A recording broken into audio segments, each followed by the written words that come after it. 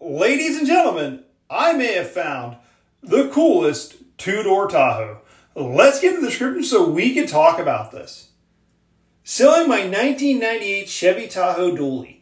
5-speed LS swap with an engine from a 2003 Suburban. Sits on a 1-ton chassis, asking $15,000 or best offer. Nothing wrong with it. It's beautiful. I just don't have a need for it. Cash only.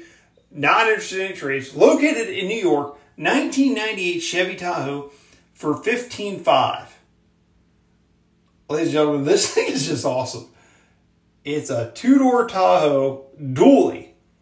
Now, my initial thought is, which is going to make people cringe, is this would make the perfect plow truck.